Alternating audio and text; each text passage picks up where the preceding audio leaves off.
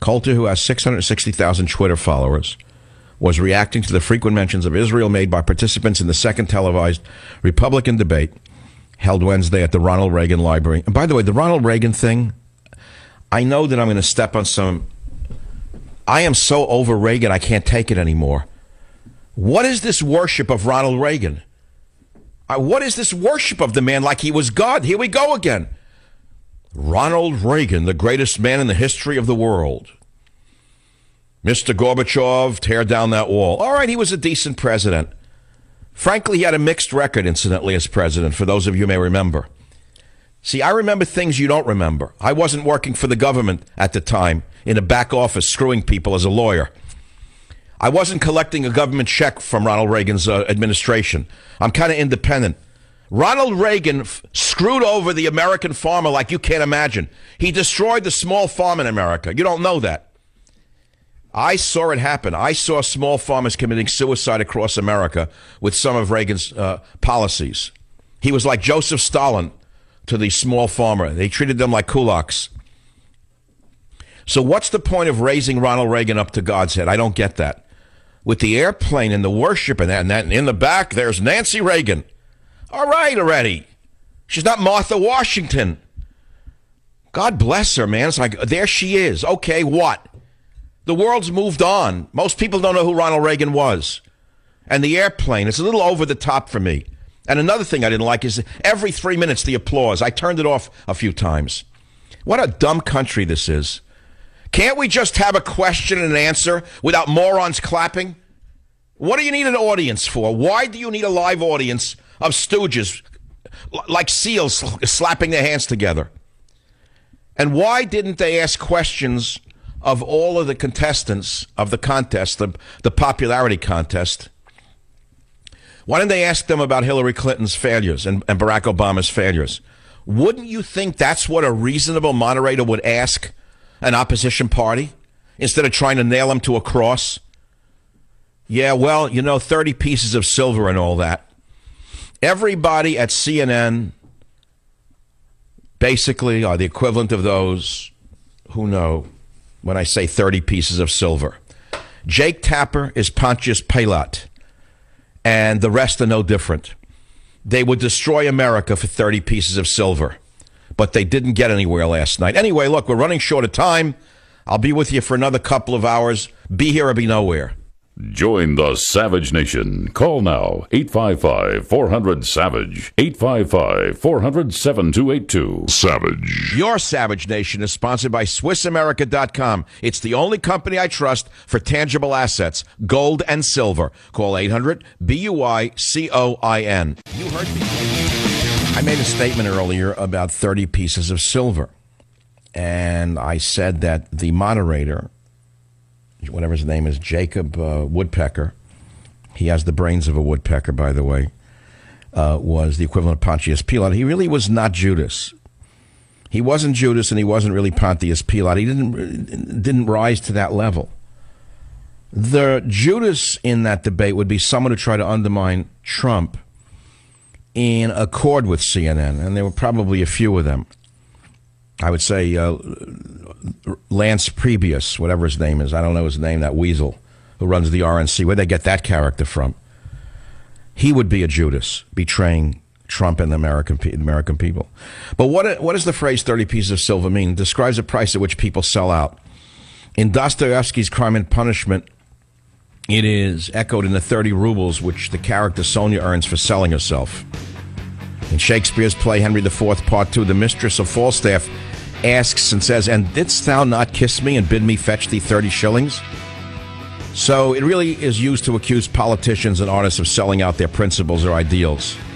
And that's why we should all send Barack Obama 30 pieces of silver as our token of gratitude to China.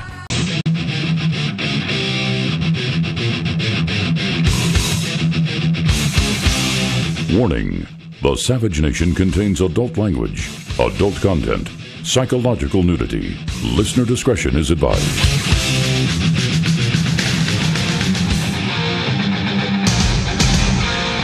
And now, America's most exciting radio talk show, The Savage Nation, home of unprotected talk, borders, language, culture. And here he is, Michael Savage. It was really painful. I have to say this. I couldn't go on the full 3 hours. I gave up after 2.5. What was really remarkable is the degree to which they avoided the major issues facing the American people. I believe. Get him off the show. Just play the schlemiel. We should have klezmer music for Bernie Sanders. Klezmer music is a sort of Eastern European Jewish music of the last century, actually earlier than that. And in Jewish folklore, Bernie Sanders exists. He would have been the village clown. Not so much like a guy who puts on a costume because there's something wrong with him, but everyone knows he's weak-minded, and they would have known him as the schlemiel or the schlemazel. Those are Jewish words for Bernie Sanders. They're not dirty words. He's a schlemiel or a schlemazel, which is the best that the Democrats can find, since Hillary Clinton is hiding behind her server somewhere, whoever it is serving her up to us. It was not a debate. It was an act, and it got worse and worse as the hours went on. I tuned in the beginning, then the clapping, I turned it off. Every 2 minutes a clap, my brain goes off. I hear clapping, my brain goes off. I have to turn it off. It's canned. What do they need an audience for? What kind of embarrassment is this country that we need an audience of stooges sitting there? That's number one. Then the second hour, they cut Trump out, and Woody Woodpecker, what his name is, Jake Woodpecker, tried to undermine everybody one after the other to earn brownie points from the Judases who run CNN. I wonder who the real Pontius Pilate is, though. That's the real question. Is we know that the Judases run CNN. But anyway, that's just neither here nor there. I would have asked, if I had been the moderator and certainly didn't apply for the position, nor would I get it, I would have asked the opposition party questions about the existing party. That would be a debate. In other words, you have all these gentlemen and one lady who are up there from another party who want to be president. We all know that the country is divided pretty strongly about what this man in the White House has done to this country. Make no mistake about it. He has his supporters, but he has people who would like to see him in jail for what he has done and what he's about to do, such as registering as many illegal aliens as he can before the election in order to warp the electoral process once again, to make sure we get another illegitimate person in the White House. So there are a lot of people who hate Obama for what he's doing, not because of the color of his skin. And I would have, if it was a fair-minded debate, I would have asked all the members of this Republican Party what they would do if they were president, such as, if you became president, would you indict Obama for any crimes? And then ask each of them to give 30 seconds of an answer. That's not an easy question, by the way. If you really want to undermine Republicans, ask them that question. They're not smart enough to even think that way, because no matter how they answer it, they're going to be called names. But I would ask them, would you indict Obama for any crimes if you became president, and which crimes? And then what charges would you bring against Hillary Clinton if you become president?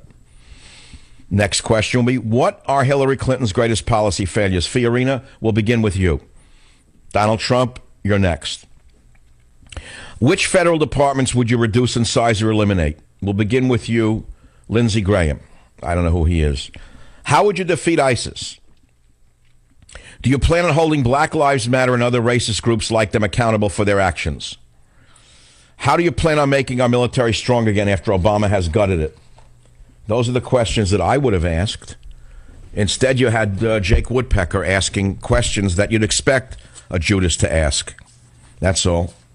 The whole debate was a debate. The whole show was a Judas job. So let's go on to the callers on the Savage Nation. It's hour number 2, and it's post-debate conversation, which we could go on, I guess, right? A little bit. Pope Francis did it again now. Again, he attacked America. Days before a stop in Cuba on his way to the United States, the communist Pope on Thursday told young people from both countries that government heads who failed to plant the seeds of future leadership are worthless dictators. Now, this is in a nation run by dictators. Oh, he's not in Cuba yet?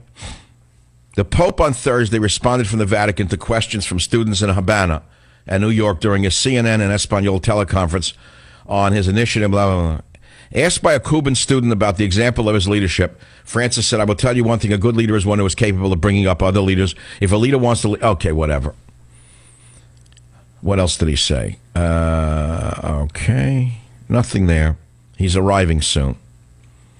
Think about that. The Catholic Church was basically thrown out of Cuba by the dictatorship. That's what communists do. And now the Vatican loves Cuba. That's because politically they're brothers. That's all. It's a terrorist organization, Cuba. It's a police state. It's an island, North Korea. It's North Korea with palm trees. Cuba is North Korea with palm trees. They get to play backgammon, and they drive 54 Buicks. And that's their idea of a worker's paradise. Sounds like Berkeley, California, by the way. WBAP, Doug, welcome to the Savage Nation. What's on your mind? Dr. Savage, you struck a chord with me whenever you spoke about Ronald Reagan and how people always put him up on a pedestal. I grew up matter of fact, Ronald Reagan signed my DD-214.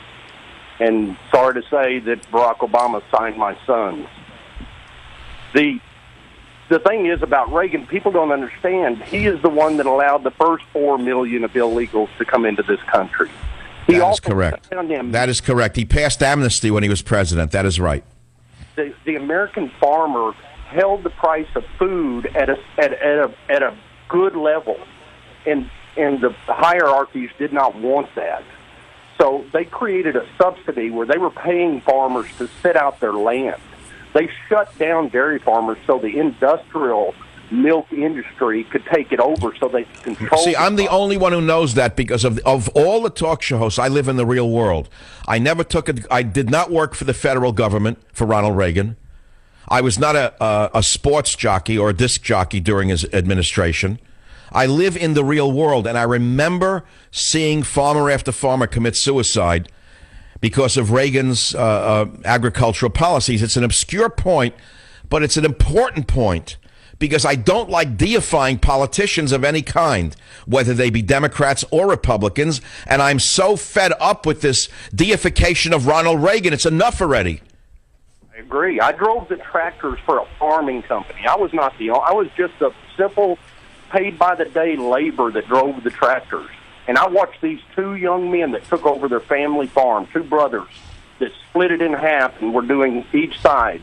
And I watched them over a period of 7 or 8 years completely destroy that whole thing by sitting it out and collecting $200 an acre on cotton subsidies and just letting the land go to nowhere. You see, Doug, you understand these things. It's falling on deaf ears to my audience. It's so long ago, but Reagan was so long ago. And I don't like putting politicians on a pedestal when their history is a little mixed. It wasn't exactly all perfect. That was my whole point. Holding the debate in the Reagan Library unto itself was a little bit uncomfortable for me. Why would they choose that venue, by the way? What was the point?